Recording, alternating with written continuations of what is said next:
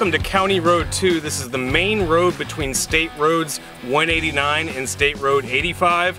And we're doing some work here, and I'm joined by County Engineer Scott Bitterman and Stephen Blalock, and they're going to tell us a little bit about the improvements that are being made here on County Road 2. Scott, can you go through and a little bit about what we're doing here?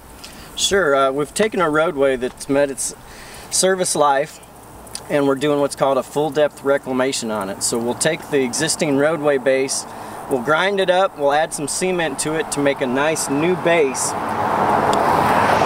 back and then we'll add asphalt on top of that. And I'll let Steve talk a little bit about the actual widths and everything that we're going to get out of this new roadway.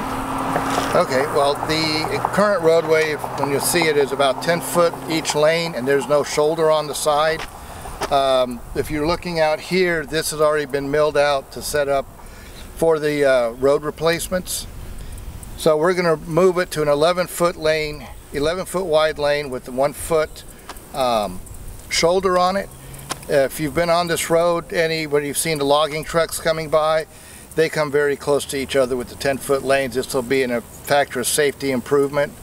In addition, if you look behind us on the bridge, we replaced the old concrete barriers that were there with the new 3 beams that are out. Lighter weight on the bridge and better safety for everybody driving through here.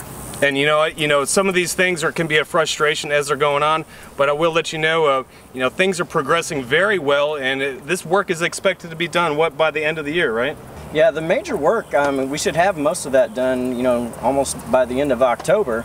We've had great weather recently, and we should have everything done by the end of the year. The stripes, all the new signs, and the turn lanes should be a great product. And this is a great example of one of those projects that are in place for the infrastructure surtax funding.